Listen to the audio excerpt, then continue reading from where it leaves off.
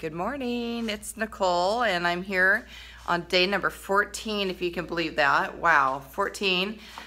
Feeling pretty good. Yesterday I was inspired by an Instagram friend of mine on, she had a photo of a marina, a boat marina, and I loved it. She's from Australia and it was just beautiful. So I was inspired by that.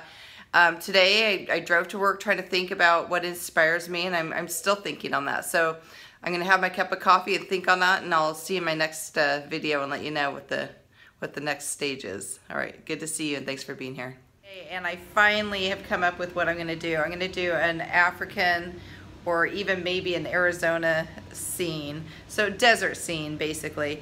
And normally like to put along with this the process, and unfortunately because of time I'm not gonna be able to do very much, but I'll just show you a little bit of what I've done for today and then do my little takeaways for you. And thanks again for being here. Bye. So as you can see, I ended up with the African themed idea, and so that's kind of what I'm playing with right now, just laying out the elephants. I'm thinking mom and baby and some elephants back here. I'm gonna lighten them up, darken these. I might not lighten those up too much, I don't know. And then work on some of the animals in the back, and yeah, so I'm getting there, just playing around in the paint, having fun, and I will post my next phase.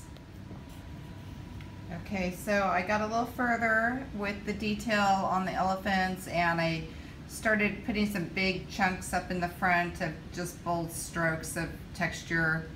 And I toned down the elephants in the back a little bit, and I'm feeling pretty good about this. So I'm going to continue going.